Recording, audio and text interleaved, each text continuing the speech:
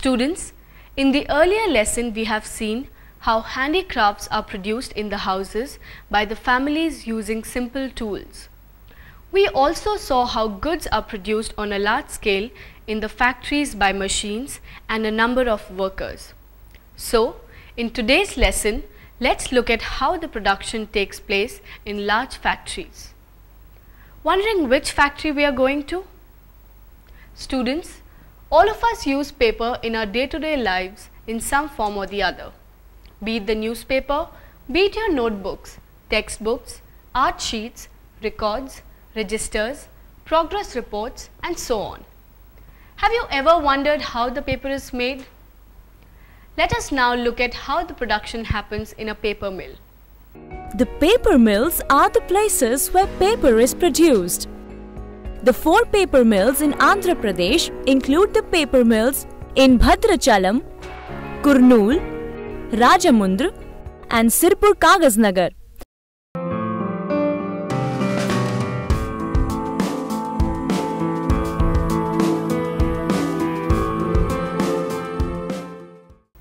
Raw materials are the items that are used to produce various kinds of products. The raw materials are required in large quantities by the factories for the production process. Here's an exercise for you. Try to take any 4 industries and make a list of the possible raw materials used in those industries. Students, what do you think are the raw materials for the paper production? When it comes to the supply of raw materials to paper mills, the raw materials include wood from bamboo, subabul and eucalyptus trees. The subabul is the most widely used wood in the present day. In addition to the wood, various chemicals like common salt, caustic soda is also used in the making of paper. The scrap paper is also recycled in the paper mills.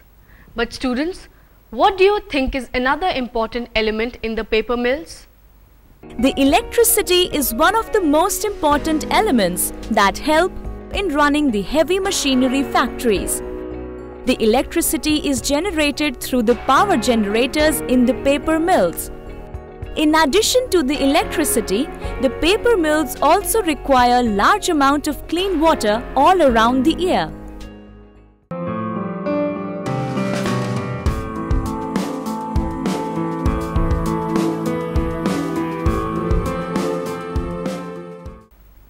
The raw materials are procured from the forests for making paper in the mills.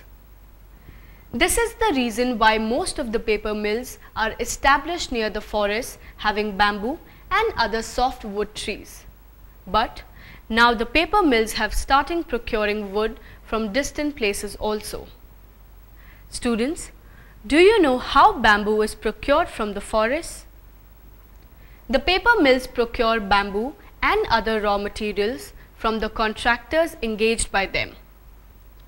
The tribal people were employed by the contractors a few years ago. Students, you must have learnt in class 6th how the tribes were employed to cut bamboo from the forests in the Kunavaram hills. Do you know that the excessive cutting of bamboos has led to the decline of bamboo trees in the forests? This is one of the reasons why trees like subabul is being used as an alternative for making paper. The government has also encouraged people to cultivate subabul trees.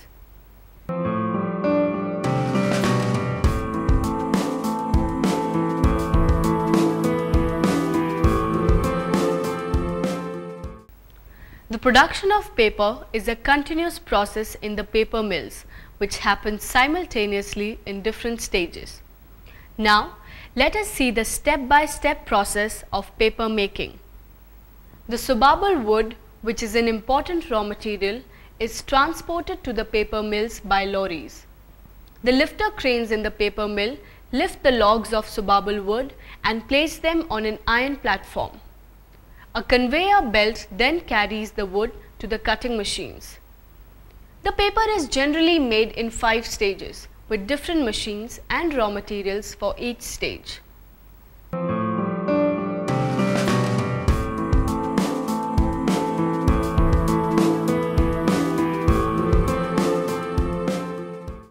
When the logs arrive at the woodyard, they are fed into a rotating drum which removes the bark. The logs are then chipped. The wood chips are transported to the pulp mill on a conveyor belt. The entire wood that a lorry can carry is cut by these machines in 30 minutes. In this pace, the work goes on throughout the day. Can you imagine how many trees get cut for the functioning of a paper mill for a single day?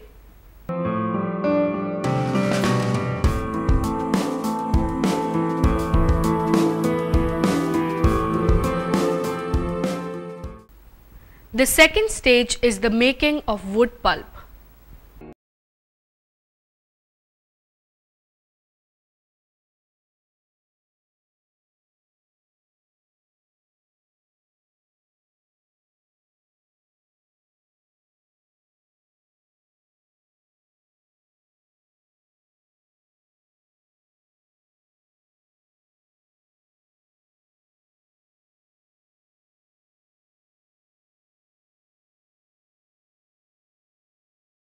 This material is water.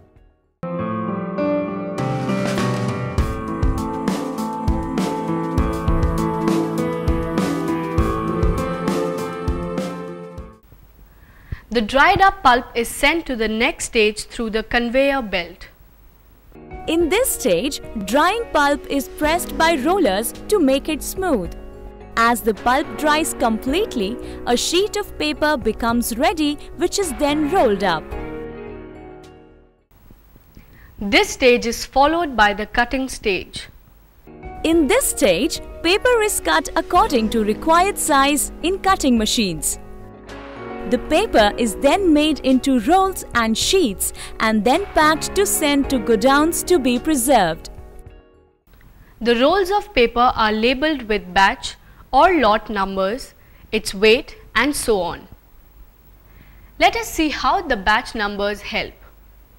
A batch number is allotted to every of wood that is brought by the lorries. The batch is then sent to the different sections one after the other. The raw materials of each batch are processed together at each stage. What do you think this implies? Yes, it means that all the papers produced in one batch contain the same inputs and undergo the same processing, and hence they will have the same quality. The batch system helps the factories in producing continuously throughout the day.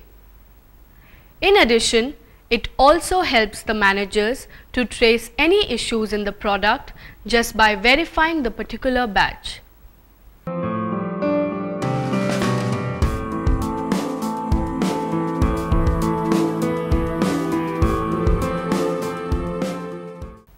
The paper mills run round the clock with 3 shifts for the workers, which are shift A, B and C.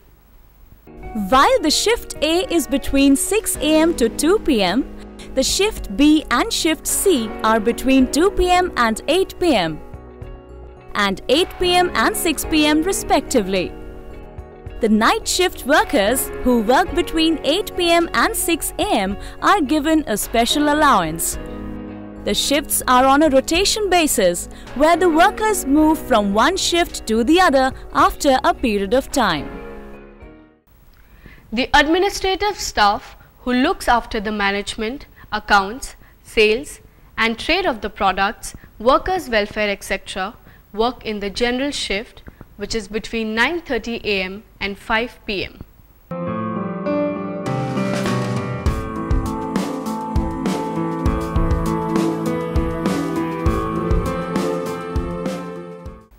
Now that the paper is produced, let us see how the paper is sold.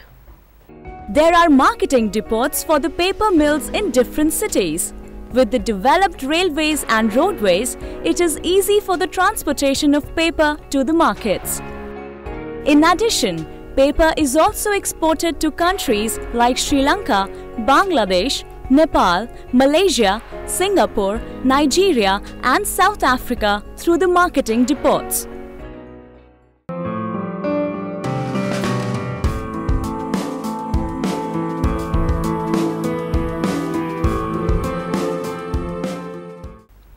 Now let us see the kind of workers and the nature of their work in the paper mills.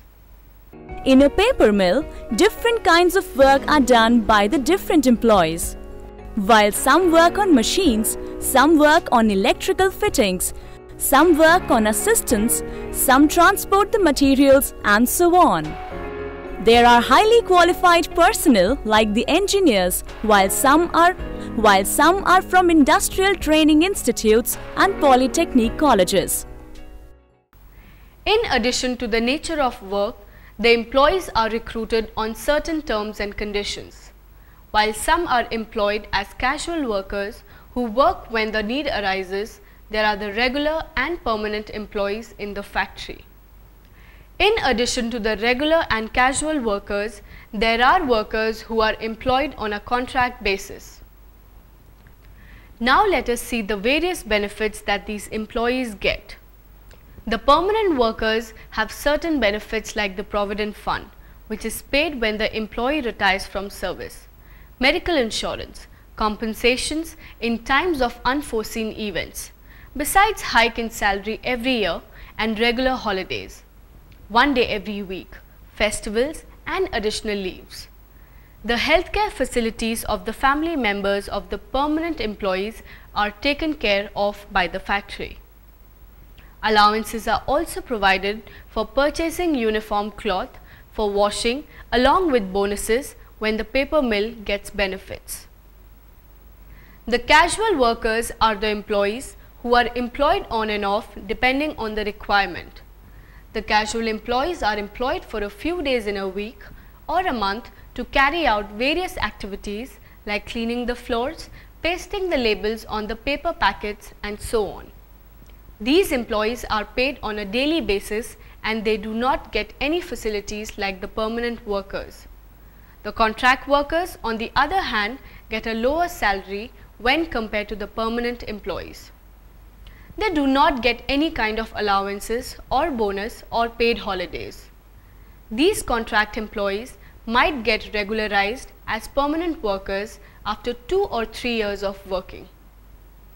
On the other hand, the accountants, clerks and managers get better salaries compared to the others.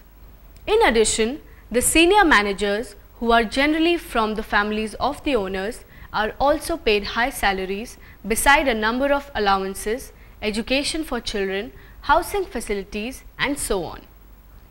Many a times it is seen that the casual workers are employed for regular work by the factory owners to reduce expenses. In addition, the factory owners also purchase machinery that requires very few workers to cut down on the expenses. These kinds of steps by the management attract agitations and bargaining by the workers' unions for various reasons. Students, have you ever wondered who are the owners of the paper mills? Sometimes a group of few people invest large amounts of money and borrow money from banks to set up the factories. The balance amount of money that comes after paying salaries to all the employees and other dues is shared by these people who had invested money for the setting of the factories. Some factories are owned by the governments, which are run by the governments for the welfare of the people. As we have seen, the factories require large quantities of raw materials from natural resources like rivers, forests and mines are easily exhausted. Although the factories provide employment to a large number of people, the workers find it very tedious and are prone to different kinds of health problems due to the exposure to chemicals. With meager payments, the workers are forced to live in slums with minimal facilities. Therefore, the biggest challenge is to find ways to balance our needs and the effects of it on the factory system and the ways to improve the lives of workers. You must have felt a kind of stench when you pass by some of the industries or factories, isn't it? What do you think causes such kind of smell? In addition, the factories emit a lot of smoke and other materials that pollute the air, water and the soil with chemical effluents. the dust and the chemicals are released from the factories and industries. This is why there is a need to control the damage caused by them in the environment. With an idea to reduce pollution, the mills and factories now have an effluent treatment plant where water containing the chemicals is sent for treatment. This is how the paper mills and many other factories work with so many processes, people and raw materials. Alright students, hope you understood the chapter well. Thank you and see you again.